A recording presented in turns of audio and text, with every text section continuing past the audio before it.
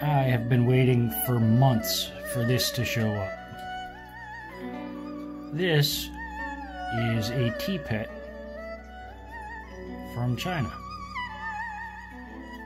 Made out of clay.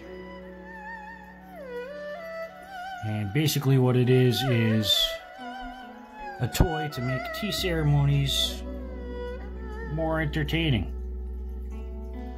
They can be a good luck charm or kind of a wish for wealth, depending on what you get. There's all different forms. But I thought this little guy was adorable. And as you saw in the beginning, quite hilarious.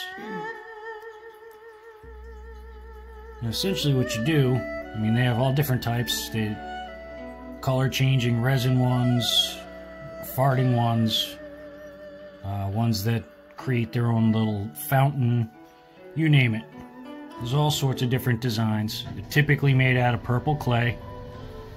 This one's got glazed underwear. And essentially what you do is fill it up with cold water. And when you pour out your tea, you share your tea with it. Usually your first run of tea to clean out your teapot and everything. The heat from the tea causes the cold water inside them to expand, and it comes rushing out of the tiny little hole. So,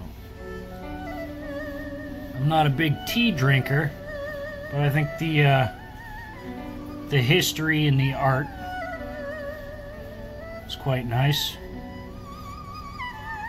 So I wanted to at least pick one up, and I thought this little guy was adorable and hilarious.